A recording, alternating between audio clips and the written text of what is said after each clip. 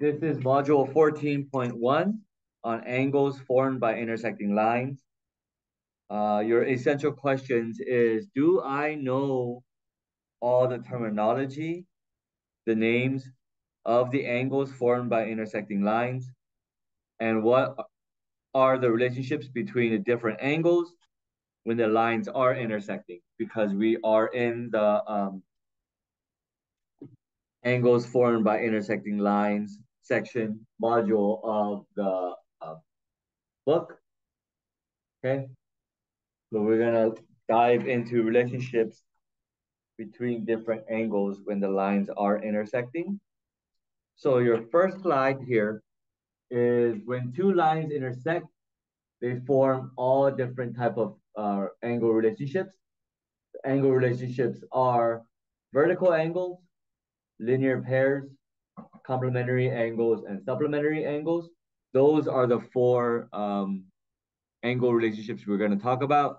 Some of them you guys already know, right, from the past, which we'll just cover really quickly. The first one, vertical angles, is here. Vertical angles is when two lines intersect. The angles that are opposite each other are vertical angles. Okay. Vertical angles are congruent. Okay. Congruent, what that means that they are equal. Okay. So how are they equal? Let me just, for example, if this angle was, let's say, 47 degrees, okay, I'm going to label this angle 1, angle 2, and angle 3, okay? If that angle right there is 47 degrees, what else do we know?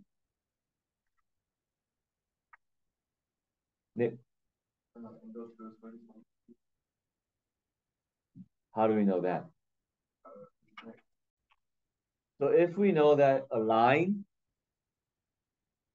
is 180 degrees, 47 plus angle 1 has to equal 180 degrees. So angle 1 must be 130 or 133.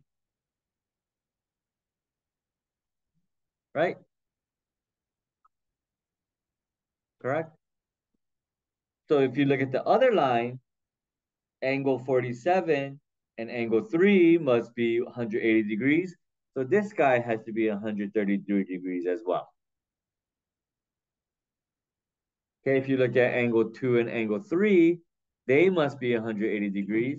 So 133 minus, or 180 minus 133 is 47 degrees. So you can see that angle 1 and angle 3 are congruent to each other. Okay, that's what vertical angles mean. Okay, that the angles that are opposite each other are equal. Okay, and what we just did with the 47 degrees and the 133 degrees, they are called linear pairs. Linear pairs are two adjacent angles where the sides are opposite rays and they equal 180 degrees. Opposite rays meaning ray OQ and OP. Okay? OQ and OP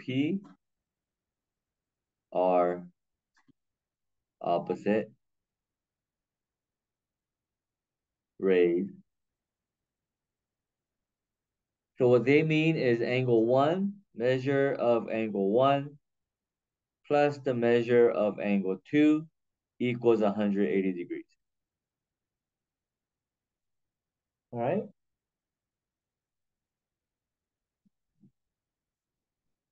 Okay. Opposite rays will always form a line. And we know a line always equals 180 degrees. Okay? Cool. So that's the second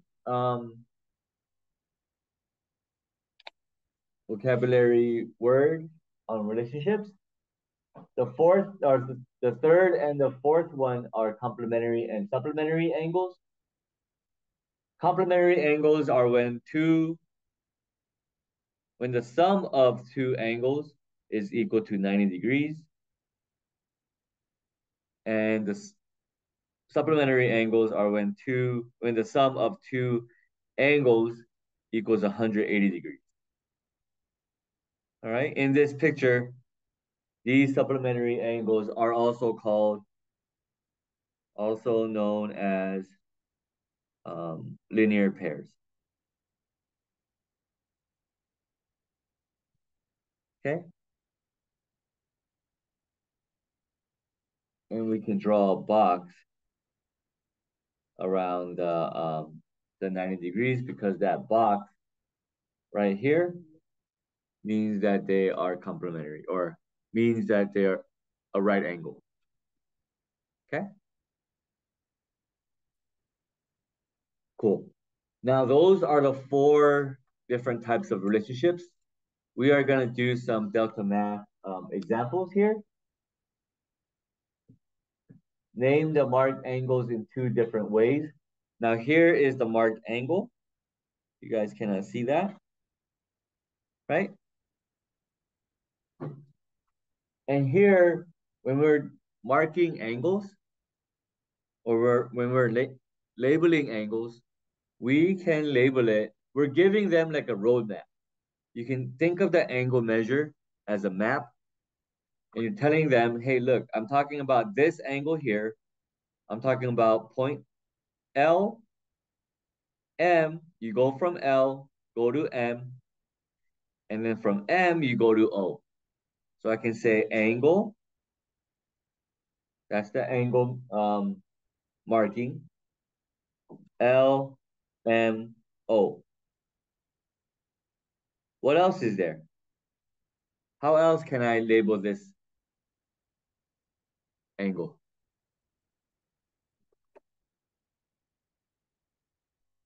I can go from L, M to O, or yeah, O, M, L. I can just go back, right? So I can say O, M, L. Okay? Either way works. If there was a 1 and if there was a 2 here, I could also say angle 1. Okay? So all of them work. All right, we're just giving them a roadmap to it. Okay? The next delta math example here. Find the measure of the missing angle. Okay? B and C. If this is 118,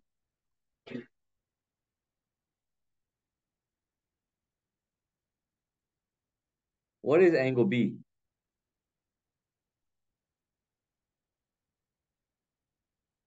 Angle B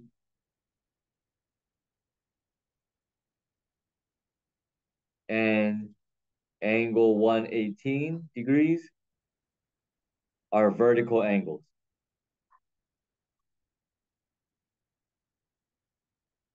Okay, they're vertical angles. What do you know about vertical angles?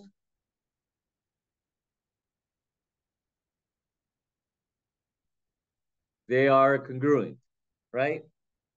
So measure of angle B equals, if B is vertical to 118, then angle B has to be equal to 118. Okay? And notice that angle C and 118 degrees make a line, right? So angle C and 118 degrees, they are called linear pairs.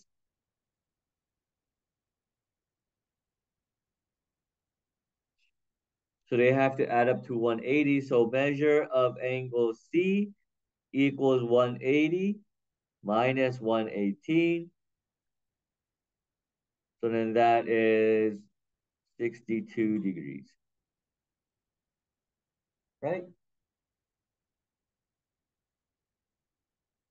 Okay. Simple, right?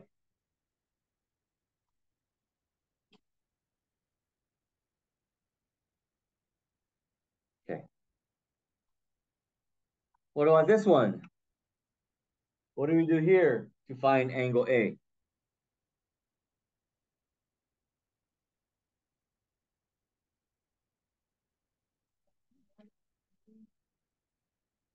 -180 minus 29. That's okay. That's 151 degrees. All right. Cool. What about this picture? We have to get X and Y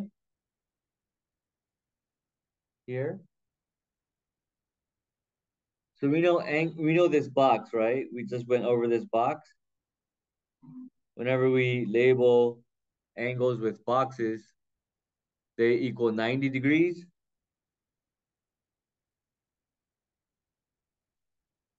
Right? Oops. Okay. So I know angle X is going to equal 90 minus 33, which is 57 degrees.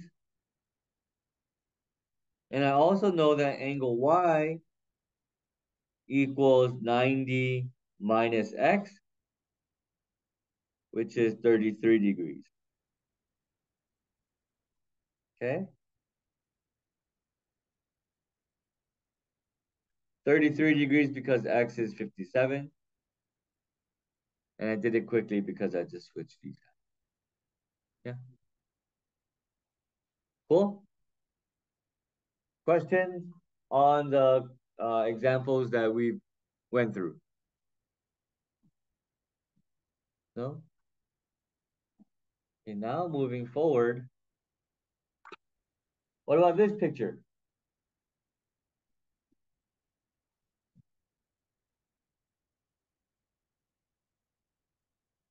Start off with any one of them, guys. Okay, you don't have to go in order. Any angle, give me the angle measure.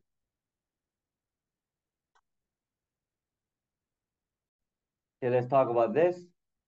I want to start with this top one here, 63. If this is 63 degrees, we know angle G is 63 degrees because they're vertical, right? If this is 63 degrees, then H is 180 minus 63 because they're linear pairs. So that would be 117, right? Okay. Now if I move it down, angle K is 29 degrees because angle K and angle 29 are vertical angles. Angle M is going to be 180 minus 29, which is 151 degrees. Okay, cool. All right, now for the last 4 examples. Okay, we have this and it says solve for the value of A. What do you know about A plus 50 equals 90? So 8A plus 50 equals 90. So if I subtract 50 from both sides. 8a equals 40. So I subtracted 50. So a would equal, if I divide both sides by 8, to 5. Okay? So we're just working with this and we're just doing a little bit of algebra, right? To get all the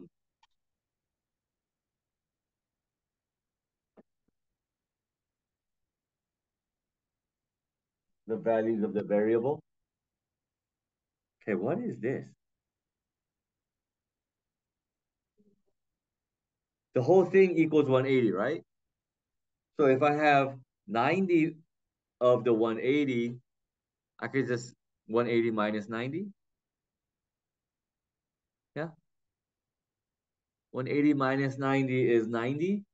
So if I just take this away, then these two angles here has to equal 90. You guys got that?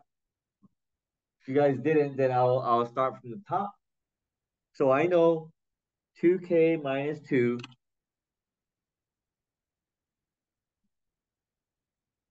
plus k plus 2 plus 90 equals 180, right? Because it's a full line, or it's a line. So 2k plus k, that's 3k. Minus 2 plus 2, they would cancel out. Subtracting 90 from both sides, I would have 3k equals 90, right?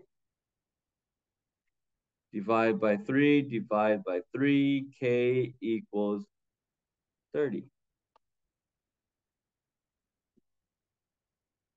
Okay? You can check your work by just plugging it in. 30 plus 2 is 32. 2 times 30 is 60. Minus 2, that's 58. 58 plus 32 plus 90, that has to equal 180. Does it? 5, 8, 170, 180. Yeah. So you check your work. Okay.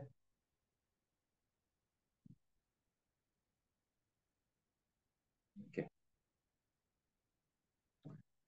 This one, it says if measure of angle M, where's M? Here's M. R, J, angle 3 here, equals 116. Then what is the measure of M, R, K? This angle here. We will just go 180 minus 116, right? That would equal 64 degrees. Okay.